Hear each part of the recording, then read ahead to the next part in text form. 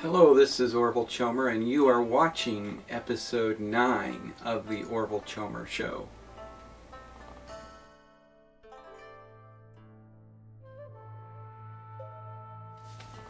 Okay, the Kinoki pad investigation continues, and I'll tell you where I'm at. You might remember, if you've looked at episode 8, all 6 parts, that basically the first night I put it on my foot and took it off in the morning, it was barely dirty. It could have been just dirt from my pores. The next night I had a really rough time. I got on the treadmill.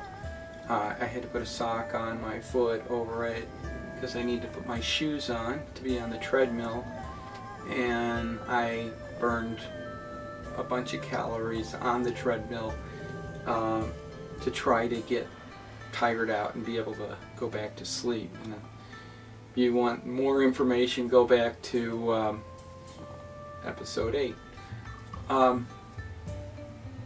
That leaves what's happened after that. Now, I've gotten a little sloppy. My health hasn't been that great since that all happened. So it's been kind of hard to be as detailed. But I've used it 3 times since then, the Kinoki pad. 3 different Kinoki pads. And I didn't film any of those. But I'll just tell you what happened. And it's very interesting what happened. And I am going to film what the next thing I'm going to do is. And you're going to see what happens. The first time, after those 2 nights, the first time of the 3, I put it on my foot with a sock. Alright, I figured I needed to sweat. I needed to have some moisture in there. So I put it on.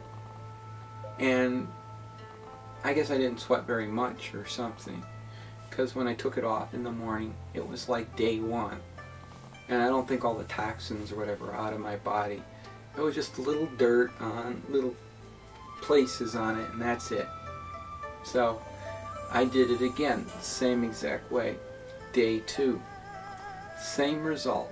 Barely anything on the pad. Then I decided to be but there was a little on all cases where, except for day 2, where there was all that sticky goo in the morning when I woke up and found it, all those other times there was a little bit of dirt kind of on the edges and stuff, and in cracks. Well, I thought I'd help it along, because I figured, because I don't sweat a lot, so maybe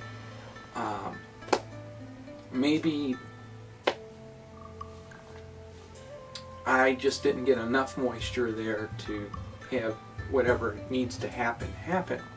So I thought I'd help it along. So what I did is I wetted the bottom of my foot with water, alright, and I put the pad on.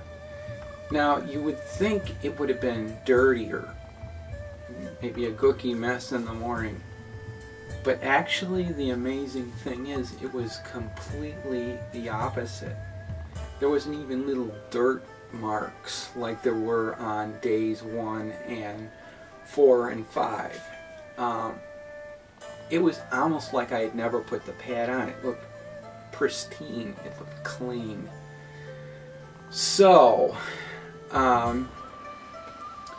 sweat is where it's at, okay? And I've got a few theories and things to look at to see whether it works or not. Remember the experiment, and somebody posted out on YouTube going, gee, I'd like to see the putting water on the Kinoki pad, and just water, letting it sit overnight and see what happens to it.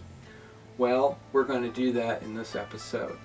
I'm going to have actually in one spot the Kinoki pad, and next to it I'm going to have some cotton, and I'm going to put water on both, just so you can see, side by side, and we're going to see what happens. See if anything happens right away, and also see what it looks like in the morning.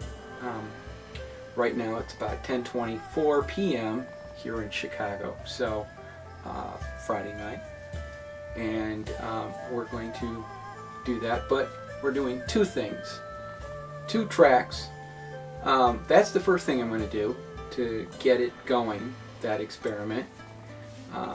The second thing I'm going to do is I want to make sure I'm good and sweaty. So I'm going to be on the treadmill a while. You'll see a little bit. I'm not going to show you the whole thing of that. I don't want to bore you too much. And I'm going to get myself nice, hot, and sweaty, and I need the exercise anyway, right? Who doesn't? And I'm going to then, well, I'm going to put the Kinoki pad on first. I'll document that. And then we will see. I want to do two things. I want to see if in a short period of time, if it gets really gooky and messy like that right away. Okay.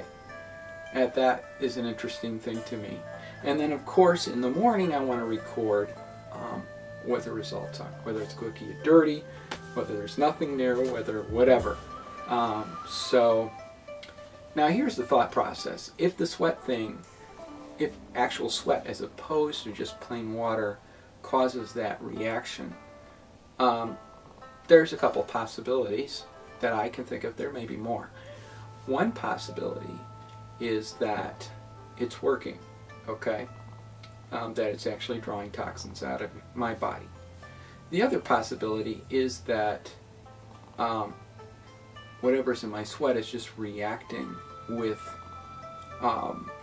the stuff inside the pad, so it leaches out where plain water by itself does not. But I figured out if okay, there's two ifs. If two things happen in the morning.